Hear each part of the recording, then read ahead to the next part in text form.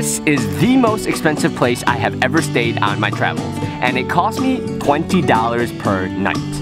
If you want to go on vacation, yes, it can be expensive, but if you just want to travel, it can be very affordable. An amazing hostel like this on a tropical island in Panama for $20. With a pool that gets you this view of the Caribbean Sea. So if you're getting bored of that pool, get on the water slide, which will bring you right down to that 80-degree water year-round.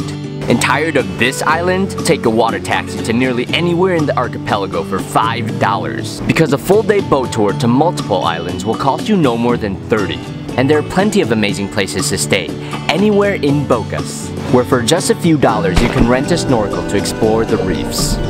And for all my friends in the US, Panama's official currency is the US dollar, no currency conversion needed, which means you can split a six-pack with friends for less than $1 each.